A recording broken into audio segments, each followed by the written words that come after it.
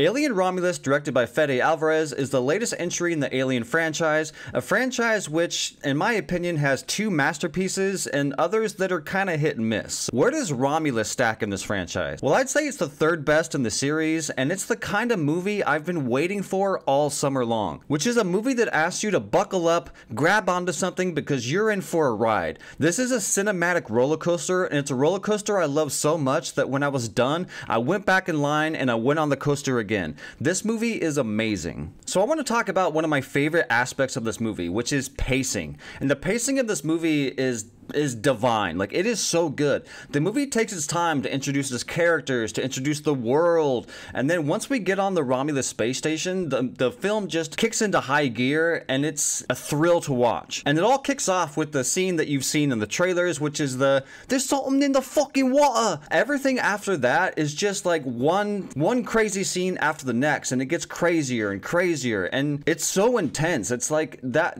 I would say the first hour of this movie is damn near perfect. There are some things that I don't like that happen in the first hour, which we'll talk to in a minute. From a pure popcorn entertainment thrill ride, like, this movie is unparalleled. I can't think of another movie that's come out this year that has kept me on the edge of my seat like this movie did. And some of you might make fun of me here, and that's fine, you know, have at it. But I swear to God, I'm not joking here. There are moments in the middle of this movie where I had to catch my breath. Like, when this movie gets going, it really gets going, and it doesn't stop. And that was like one of my favorite aspects of this movie. It's like, oh, there's something in the fucking water, and then people are running down hallways, there's a chest bursting scene, the xenomorph gets introduced, you know, people have to sneak through a hallway, like, things keep escalating and escalating, and the movie puts characters in scenes where you're like, how are they gonna get out of this?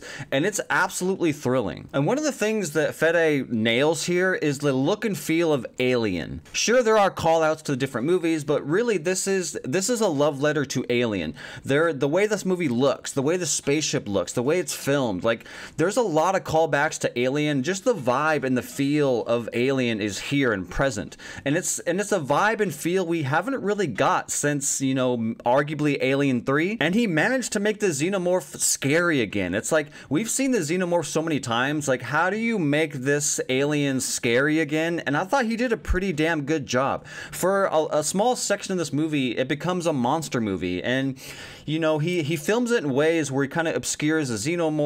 It makes the scenes more intense and engaging.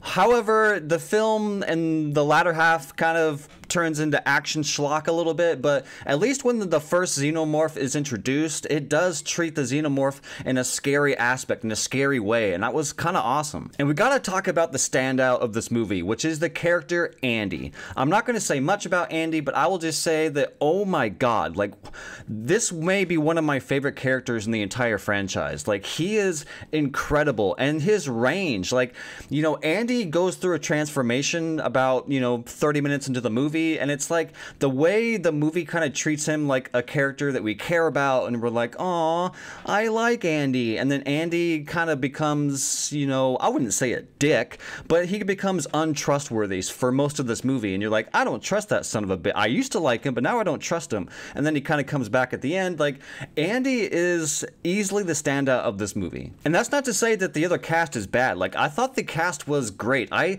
love the idea that, you know, this is a young cast that we've never seen before, and they're like, their banter and their energy in this movie, like, completely works. Like, they were awesome to watch. I've seen people complain that, like, oh, there's no character development, I don't care, and it's like, yeah, that is true, but, like, not, you know, Alien didn't have character development either. Like, we don't know who the fuck Dallas is or who Ripley is, really. We have, like, small personality traits we can put to them, but other than that, like, do we know where Dallas came from? Do we know if he has any siblings? What his goals and aspirations are? It's like, no, Alien doesn't give a fuck about character development, and neither does this movie. I think Kaylee Spanna here is also, you know, a standout. She's our protagonist. She's courageous, she's bold, she's, you know, empathetic when she needs to be become an action star, she becomes an action star. Like, I thought she nailed it too. But again, I do think Andy was the star here. Then we get the infamous third act, the thing that people cannot stop talking about. You know, a sequence that was gonna split audiences. You know, you're either gonna love it or you're gonna hate it. Actually, I wouldn't even call it the third act. Like, it's just like the last 10 minutes. You know, I'll be honest, the first viewing I had of this movie, I did not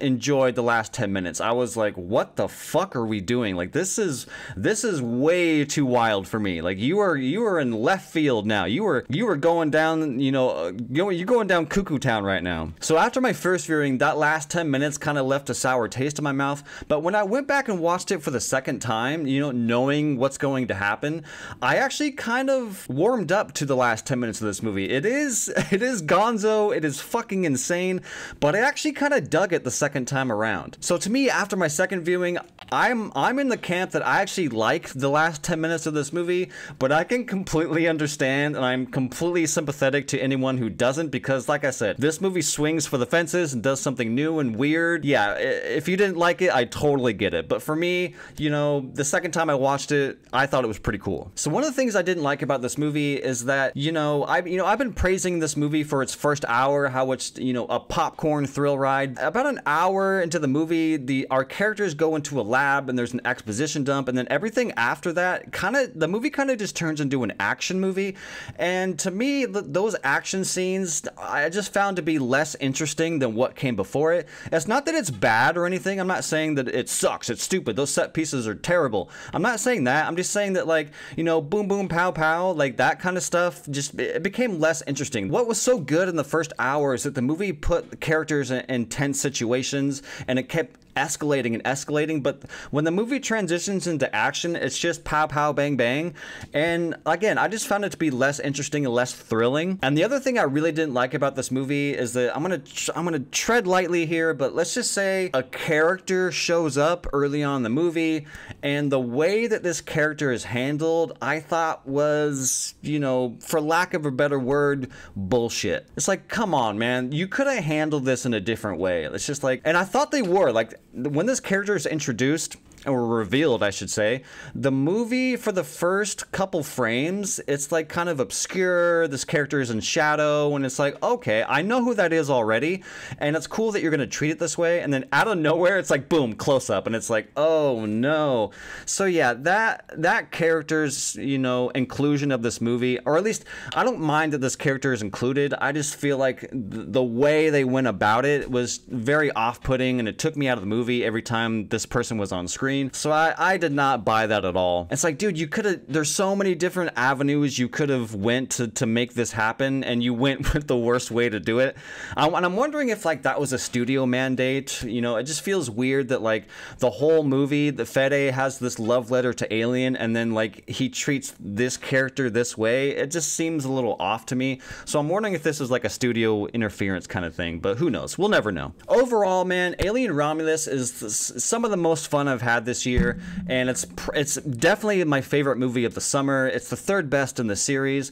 It's not quite, you know, it's not quite alien perfection. Like I said, I wish the action stuff that happens later on was a little bit more thrilling, and I wish that character, you know, that I just talked about wasn't treated in the way that it was treated.